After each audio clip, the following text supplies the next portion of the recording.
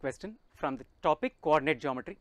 What we are looking at in terms of a concept is computing slope of a line given coordinates of 2 points through which this line passes. It's a medium difficulty question. Which of the following could be the slope of the line that passes through the point 4, 5 and intercepts the y-axis below the origin?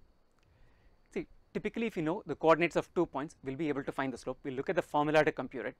Here we know the coordinates of 1 point.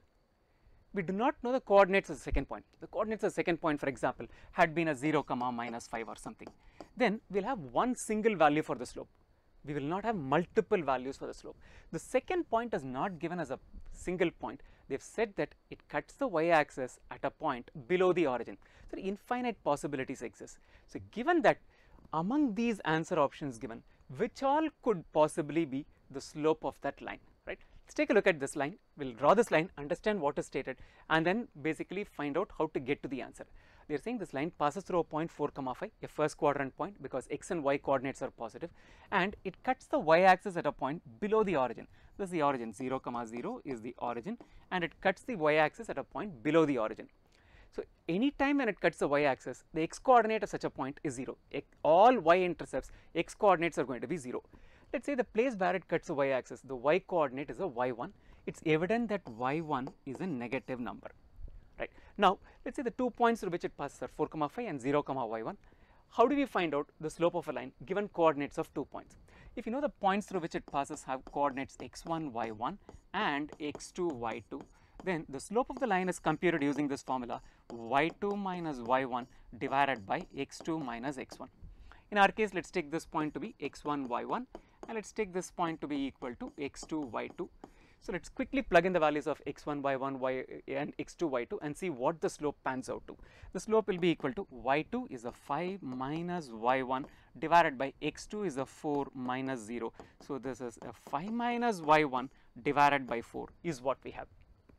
Now from this point forward, you can reason it out two ways. What the slope of this line that we are talking about is going to be. Right.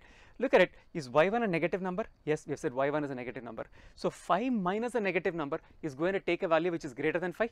So the numerator is going to be a value which is 5 plus a delta, right? It is going to be greater than 5 divided by 4, which essentially means that now I can conclude that the slope of our line is going to be a value which is greater than 5 by 4.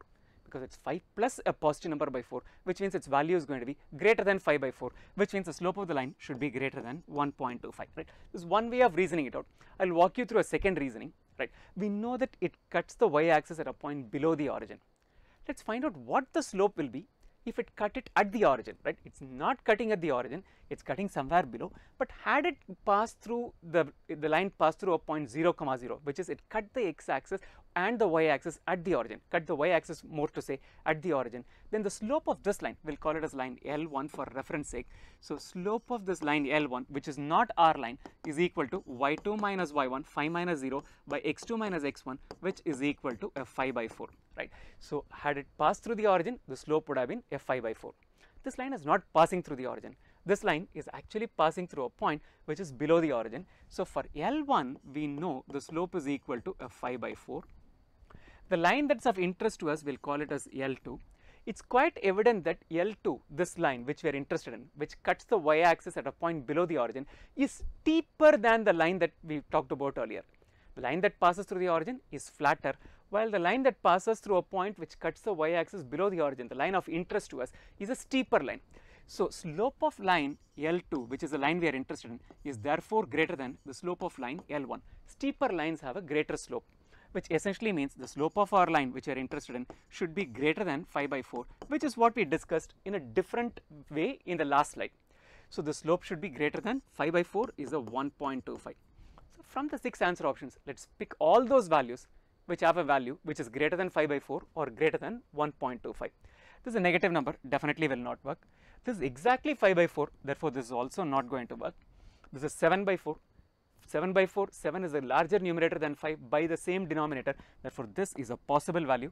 6 by 5, let's compute it and see. 6 by 5 is a 1.2, whereas we want it to be greater than 1.25, so this is not a possible answer.